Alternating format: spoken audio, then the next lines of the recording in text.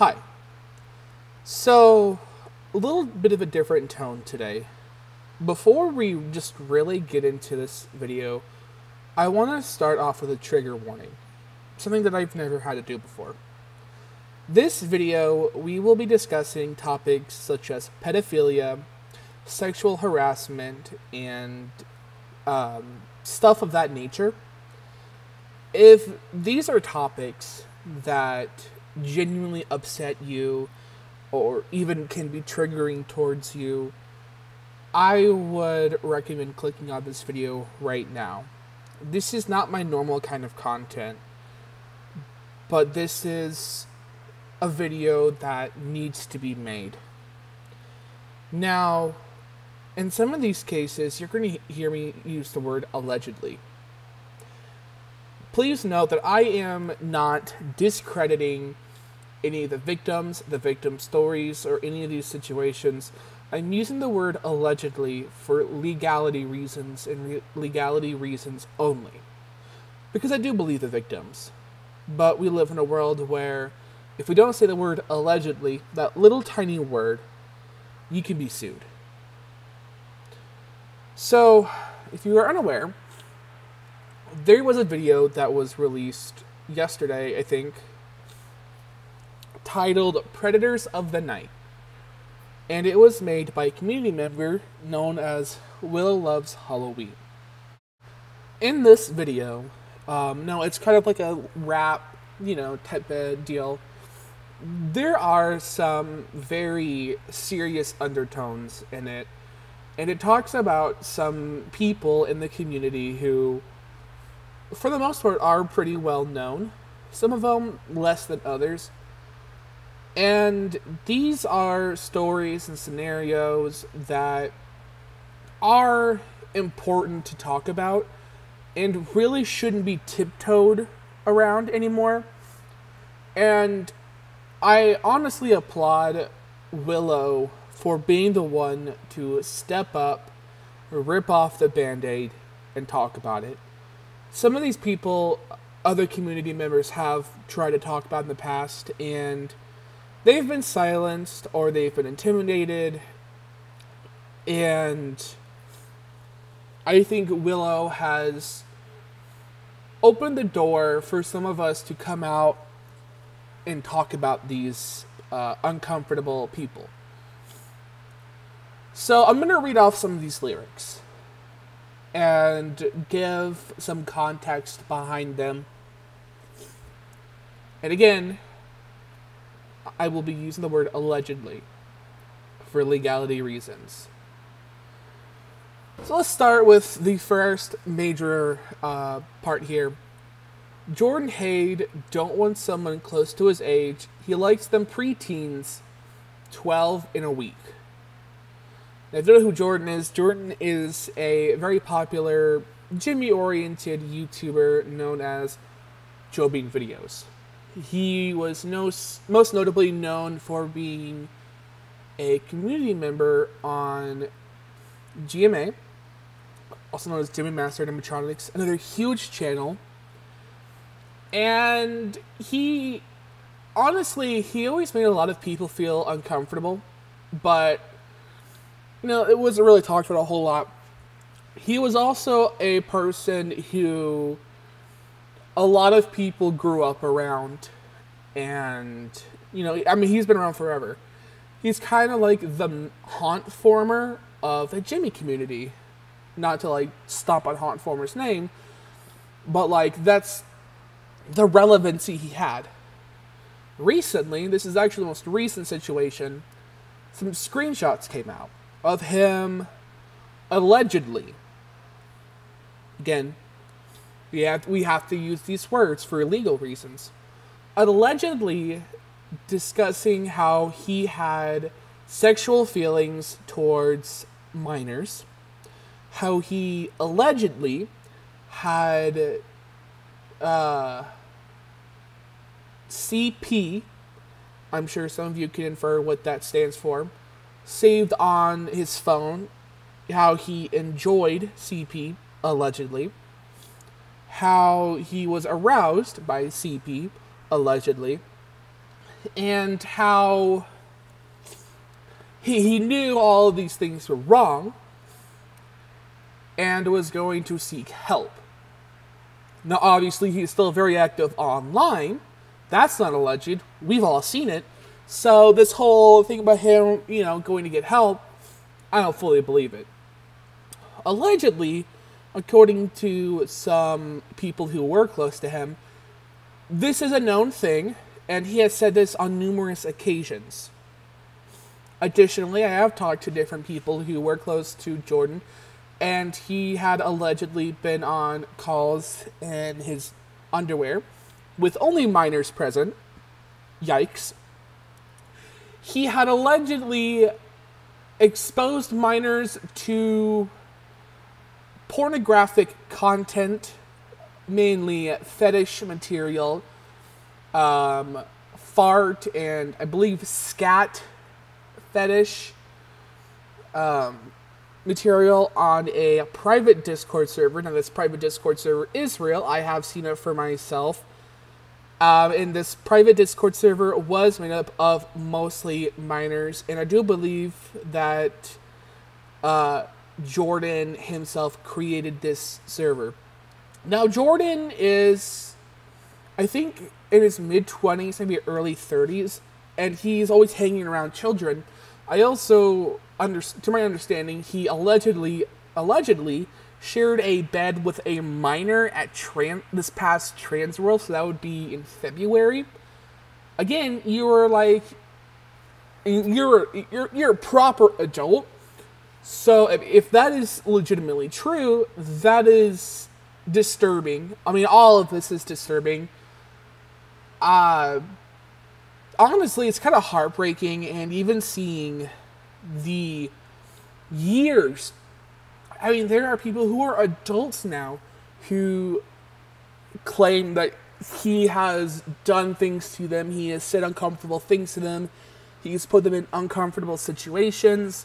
Now, I cannot speak for all of the victims involved. I was never close to Jordan. I never liked Jordan, to be honest with you. He always creeped me out, and he was acting really weirdly at Trans World. And,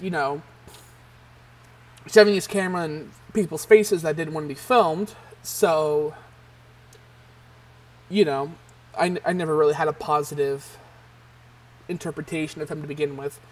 But these stories and scenarios that I'm hearing of and have heard of are rancid. Now, this next piece, again, these are going to get uncomfortable, so bear with me here. Anthony Goolish, he likes them under 17. Real name Michael Gee. His record's not so clean. Groomed as 16-year-old while he looks 53. Pushing 40 like his hairline. He don't got no green. Friend, I feel like I'm super white reading it like that because this is like a rap. So, Anthony Goolish, the now former Flagship manager who had allegedly groomed a 16-year-old minor. Now, I do know there was stuff going on with Anthony. I've known for a while. I just never knew what. Because someone who I know said that there was something going on with corporate. They were asking employees, hey, basically. So, some of us already knew that there was something going on with Anthony, but we didn't really say anything because, A, it was like a investigation type of thing, looking into misconduct allegations, and now, to my understanding, he was fired, and I guess he was allegedly blacklisted and trespassed from Flagship property. I don't know if that also goes for all Spirit properties, but I do know at least Flagship property. Now, as for the victim in this situation, it's not known who it is, and I'm gonna be honest here. We are not owed that information. I don't think we need to know who that individual is. That is something that they should come forward when they feel comfortable, and that should be something that they should be able to speak of. But I just want to say to that person, if you are seeing this, for one, I'm horribly sorry that someone with so much influence groomed you and took advantage of you like that. You did the right thing by speaking out against it, and I am proud of you for doing that, because I know it's not an easy thing to do. Just know that I support you, many others support you. If you ever need someone to talk to who is also a victim of grooming and sexual harassment, I am always here to talk privately. And again, I support you, many others support you, and I hope you are genuinely doing okay, both mentally and physically. Again, it is getting a little uncomfortable. Alright, next part. Mr. Holiday, real name Garrison, I could go in all day. Asking 11-year-olds for moaning clips, not okay. Obviously, clipped out the doxing part. Because, like, I mean, Jesus Christ, I was just doxed by fucking Halloween C. I really don't like doxing that much. I mean, I get it here because, like, there's some raw emotions going on, but I'm not gonna further that. So Mr. Holiday, known as Garrison, is another Jimmy collector and prototype collector, and is someone who is mostly associated with Morris Costumes, to my understanding. Now, Garrison allegedly reached out to multiple minors and had asked them to send audio clips of them moaning, as this, refers to. He also allegedly flirted with minors and kind of tried to tiptoe around, like, calling them attractive and cute and stuff like that, which, no, he has done around me personally. No, I'm not a minor. He didn't do this when I was a minor, so I have less of an issue with it. But this is a pattern of behavior that he has done allegedly around minors as well. Now, I do know that he goes to people and tries to state that everyone is against him and that the whole community is trying to take him down, which seems like very manipulative behavior if you ask me, because he does try very hard to recruit other people against the victims. And again, I mean, that has happened around me, and he has tried to subtly turn me around against the victims that have spoke out against him. There is an actual page that documents all of the accusations and screenshots on Instagram. It's like the anti-Garrison page or something like that. And again, like, the amount of, like, victims in this situation is absolutely insane. I think this is another person who is just, he's been around for so long and needed to be put in check. Alright, so another part is Banshee fucking screams, yeah, he is my biggest fan. Probably because I'm underage, asking where's the OnlyFans. His beats are mixed like shit. Yeah, he doesn't understand. Mixing is what he wants to do to minors. That is his plan. Now, I'm familiar with Banshee Screams on Instagram. I've been in group chats with him and know a lot of people have been calling him a pedo and all that shit. And to be quite honest, I really don't know the full story behind Banshee Screams.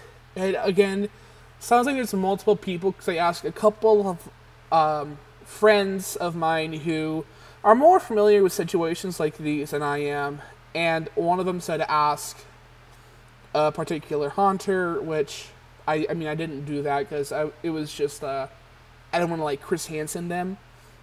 And another one sent me a screenshot of Banshee making vulgar and sexual remarks towards what was allegedly a freshman.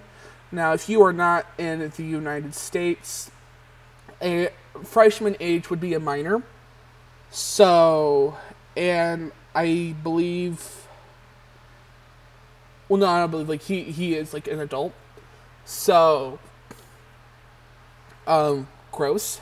And, I mean, it was pretty vulgar, what he was saying in response to, like, this picture of a random dude. So this next one does hit a little close to home because this is one of the first people that I interacted with. This is someone that was close to a lot of people. And I honestly didn't know about the situation until recently when I spoke to a couple of friends, asked, hey, what's going on? What are these allegations? Like, this doesn't sound like him. And they're all like, no, this is true. And I believe it is Veblen posted an actual video documenting this. My brain's like super slow, I'm so sorry. And yeah. Lil Roll, don't think we forgot about Abby. Yeah, we get to laugh him. 15 and 18, that's wrong. Stop the capping. Now obviously I'm cutting parts out to like get to like the relevant parts. So Lil Roll is someone I've known for a while.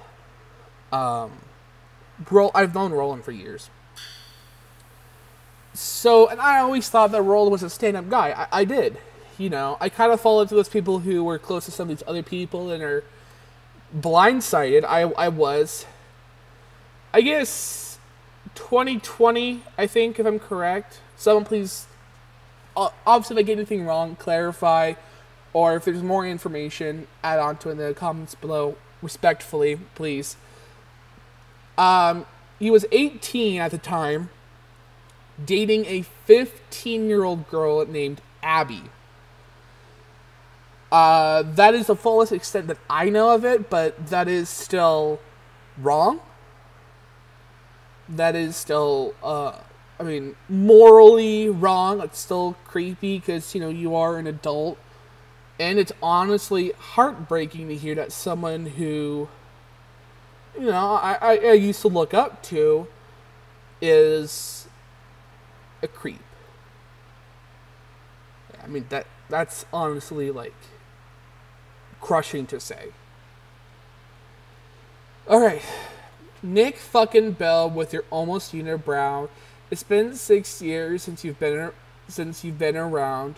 But I don't forget, I always make a sound. Asking kids to move front mouths. He's in your town. Nick Bell is an older name who I honestly, like, that's a name that's like in the deepest recesses of my head. Because when he was relevant, that's when I just came into the community. 2016, 2017 era. That's when, like, I was like 14, 15. So, I believe.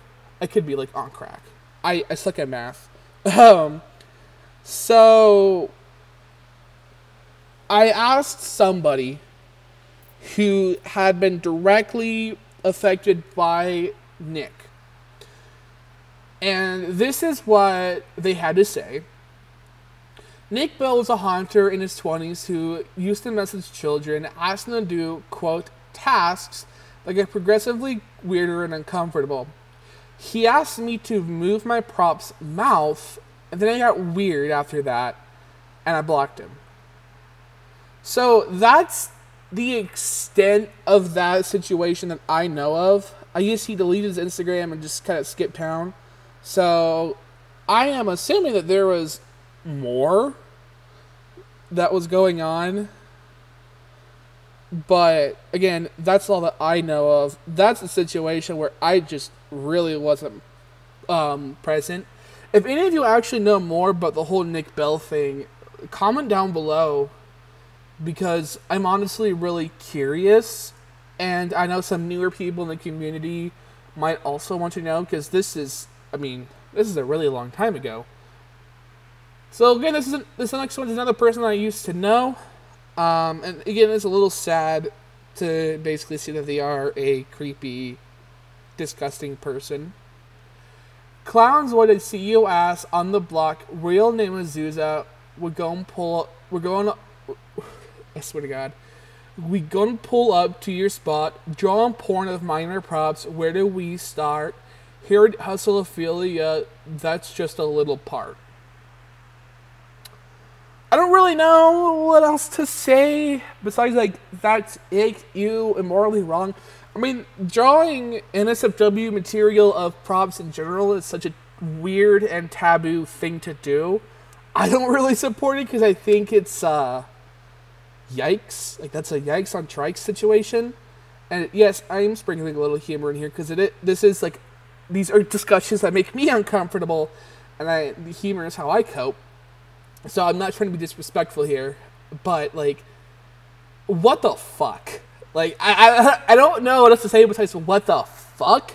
Did I just read Harriet Hustleophilia? No.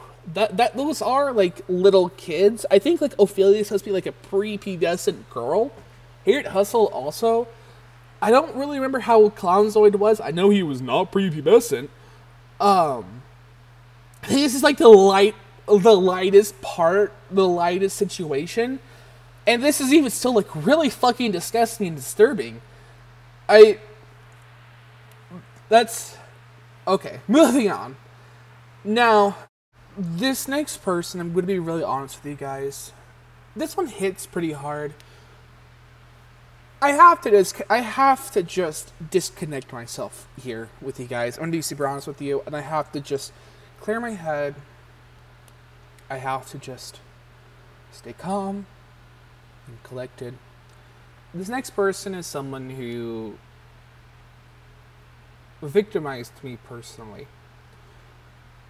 So, this is like my second take of this, because the last one I just started screaming and getting so angry and emotional, and I don't want to see you guys. I don't want you guys to see me like that. So, I'm going to read this off, and then we're going to talk about it. Cameron fucking John, yeah, he's the most famed. Red Rocket, he's just a lame. Getting his homophobic mom to fight his game. Fuck Stacy, should have shoved him where he came. Now, let's address the elephant in the room. I was Cameron John's boyfriend years ago. If you didn't know, I'm gay.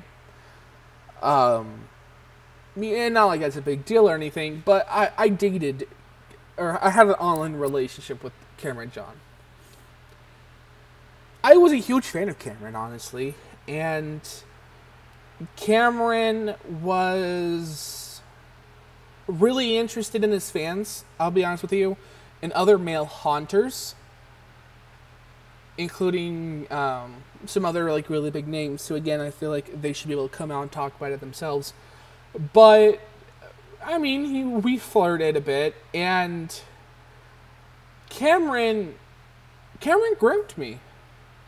Cameron groomed me and made me feel like I was in a legitimate relationship with him, even though it wasn't. It was, I was nothing more but a sexual object to him. And he treated a lot of other people like that as well. It wasn't just me. So I don't want to make it all about me, obviously. But, like, you know, I want to talk about this. Cameron was very aggressively sexual around me. And if I didn't reciprocate, he'd block me. Or he would get upset, right? And, I mean, it was always on his schedule. Because, of course, you know, I was a hormonal teenager. So, of course, I reciprocated. And, again, I thought this was love. And I thought this was a relationship. And, I mean, Cameron flaunted his fame around me and really made it seem like I was special because he was a famous YouTuber, because he was friends with Britty44. You know, it's stuff like that. He went to Flagship with, and you know, stuff like that. And I idolized him. I dated him for, well, not dated, but I was in relationships with him on and off for a couple of years. And, I mean, there really weren't any highs, but there were some lows. And those lows were pretty bad. And it wasn't only that, but he allegedly sexually harassed a bunch of other male, mainly queer haunters, and would allegedly send them unsolicited dick pics, which is where the red rocket joke comes from, because it is red. And at one point, when he was an adult, he was either 18 or 19, he messaged a newer queer haunter who at the time was 13 years old. And this is a while ago. And was flirting with them, and I think was trying to get nudes, and was very quickly called out. Another YouTuber posted a video about him, had screenshots and everything, and I'm sure a lot of you remember this. And the video was quickly taken down because behind the scenes, this isn't alleged, Stacy, Cameron's mother, messaged him, and he was, the uploader was a minor, so I want you to remember this. The uploader was a minor, and she messaged other minors threatening them, was using very aggressive homophobic language. You know, it wasn't just the F slur. I mean, these were like she was aggressive, telling them to kill themselves, telling them they should be shot, telling them they should be killed. I mean, essentially making death threats towards minors. That's a serious crime, Stacy. She also sent the uploader a handwritten, forged cease and desist, which I do believe that is illegal to do as well. And, I mean, actual adult haunters who, you know, are like normal, respectable people, you know, like the Psychotic Circus of Savannah, for example, a normal, respectable adult who, you know, you can go to talk about, you know, stuff like, hey, is this like an actual cease and desist? No, that's weird. You know, stuff like that. Someone actually went to him and he pointed out, like, hey, that's weird. No. Not trying to drag him into drama. I mean, this is, you know, older, but I trust Savannah. You know, he's a proper adult with proper adult experiences. He's got a wife and kids. I'm going to trust him, obviously. And he's actually a stand-up guy. So, I mean, some red flags. Stacy was also claiming to be a undercover detective for the New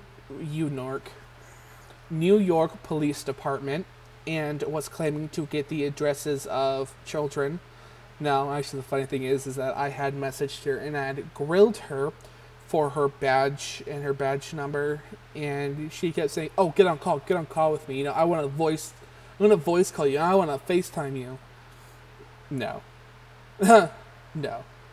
Now, I did actually contact the police about Stacy, and obviously nothing happened. I don't know if other people did. I believe the 13-year-old, but Cameron had allegedly reached out to. I do believe their parents also contacted the police about the situation as well.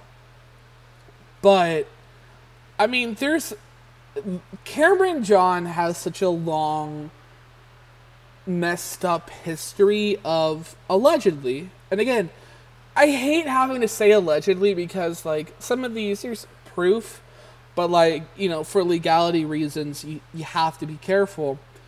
You know, he allegedly harassed people who I'm close with and who I love and care about so much. So, you know, it's hard. not only just really being able to sit down here and talk about it, but just not getting so angry and letting my emotions take the wheel. Whew, fuck. Okay. I'm sorry, guys. That's as much I'm going to talk about Cameron John, because it's just a lot. Obviously, Stream Predator of the Night by Willow Loves Halloween. I will have it linked down below. I think, get that shit boosted. Share it. Share it with your grandma. I don't think grandma would understand that, and I don't think she can handle that, but, like, share it with other haunters. Spread awareness. And also just bop to this shit, because, it does go hard. And also, Willow, thank you once again for being the one to say something publicly again. And not being afraid, because I know there have been people who have been absolutely just intimidated, and no hate towards them, because I get how terrifying that is. And to those people who have been intimidated, I'm sorry. I'm sorry that you had to go through that stress and that trauma. And to all the victims out there, I hope you're doing well. I hope that mentally and physically you're doing okay. I love and care about each and every last one of you. And I hope you all are taking care of yourselves. Drink water. There are some resources to help you guys. There's only so much that we all on the internet can do for you, but we all do have your back. We all care about you guys a lot. We are a community, and community members have each other's back, right? Right, guys?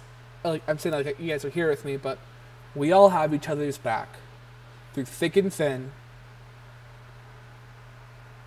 So everyone, be nice to each other. Tell your best friend, the Hunter or Gemini community, that, hey, I appreciate you, dude. You're awesome.